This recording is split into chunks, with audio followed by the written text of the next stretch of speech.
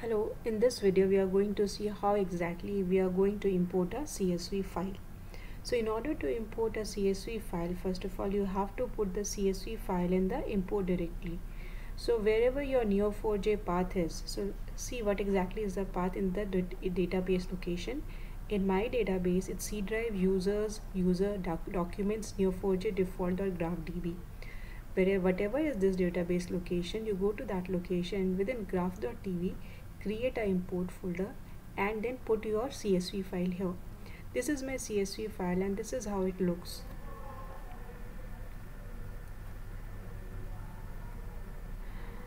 So it's taking some time to open. So if in this file you have to have header as source, target, and whatever is the weight of the edge.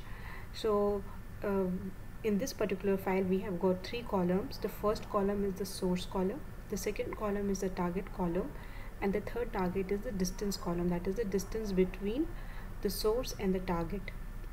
So once you have opened this file, see how exactly the relationships are structured in this particular file. So close this and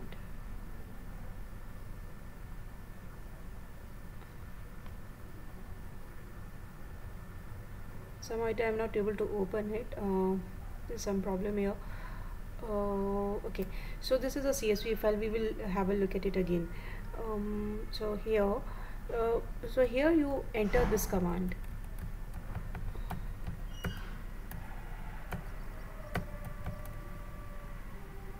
Enter this command. Load CSV with headers from file as line. So here don't put file as this path, just put test.csv, because if you put here the path name, the configuration file, you have to make certain changes in the configuration files. If you want to avoid making changes in the configuration file, just load CSV with headers from file c drive slash test.csv. C drive slash test.csv. Don't write Coursera slash data, just write file colon slash slash slash C drive. So just write so here just write load CSV as line as test C drive dot test.csv. What will happen? This file will be automatically picked from your import folder, and then these are the three nodes that you must specify. Here you are in this particular node, in these files, in this particular you are asking that n is the node and the node type is my node. The property it has got so this the entire CSV is loaded as in a variable line.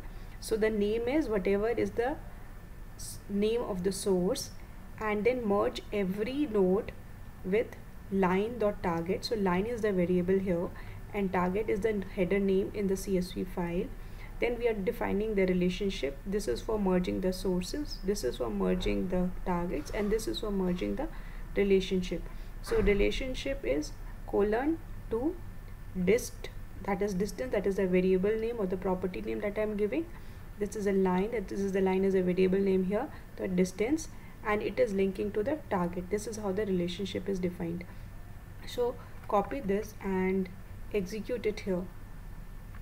Copy it straight away like this, and then when you execute it here, see 11 labels are created and 11 nodes are created, 25 properties are created, that and 14 relationships are created in 186 milliseconds.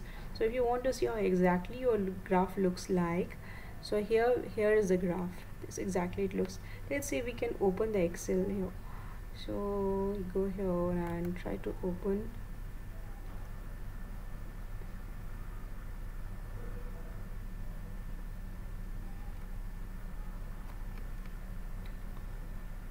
So this is how the Excel file looks. This is source, this is the target, and this is the distance.